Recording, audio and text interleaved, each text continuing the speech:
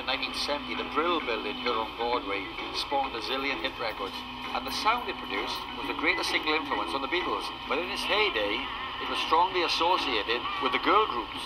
Baby, baby, can't you hear my heartbeat? Through the park, we're walking down the highway. Baby, baby, can't you hear my heartbeat? Goldie and the Gingerbreads had a hit in Britain with Can't You Hear My Heartbeat in 1965. In America, the same song was a hit for the Manchester band Herman's Hermits.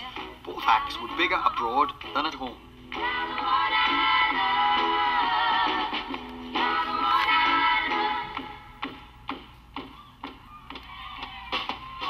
When I'm glad, I'm mighty glad you found me.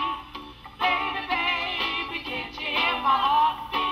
The week I spent in New York was the first time for 30 years that Goldie and the Gingerbreads had got together as a band. Can't you hear my heartbeat? They were taking part in the launch of a Women in Rock project organised by Rolling Stone magazine.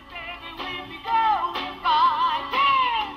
Can't you hear the pounding of my heartbeat? You're the one I love. I was keen to know how they made it to Britain back in the mid-60s.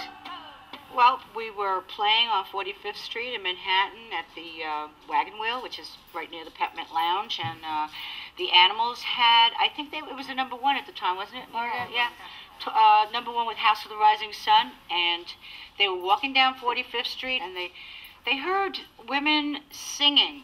When they walked in and they saw that it was a woman's band, they freaked. It was shortly after that we were on our way to England. We had an absolute ball. We toured with the Stones and the Yardbirds and the Kinks. Yeah, and just a mediocre groups.